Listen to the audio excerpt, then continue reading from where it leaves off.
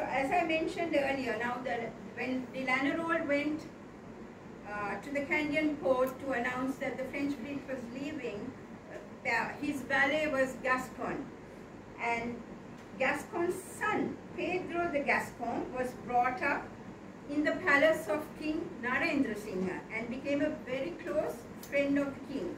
He was very clever in learning Sinhala and other languages and soon mastered the Sinhala language.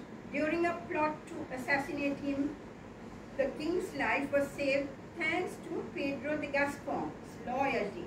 To show his gratitude, in 1709, the king rewarded him by appointing him his first Adiga, which is at that time the Prime Minister, the first ever foreigner to hold the post of Prime Minister. He seems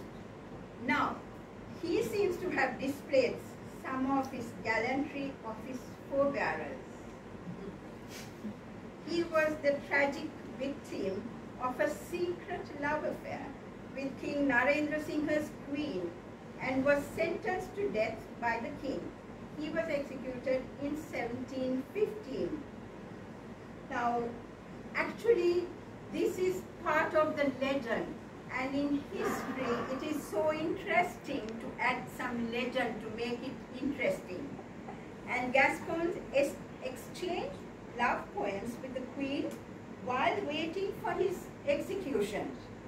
And these poems are accounted among the best examples of Sinhala love poetry. I will share with you the Queen's exchange of the poem.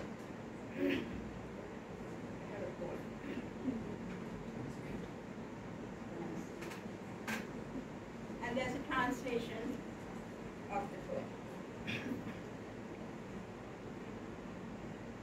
Tunkala tumala vanaye mal rasa novinda kankala gajan kopulata bingu ronata vanda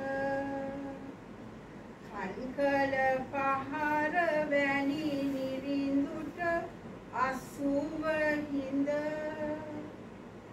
Pinkala sitanuvani dan thavenu kumatada Sakman karana maluvedi badihada Sitsanto sindun muvami vivada Ikman gaman aho ada oba yanavada Daskon mage namata jivita denavada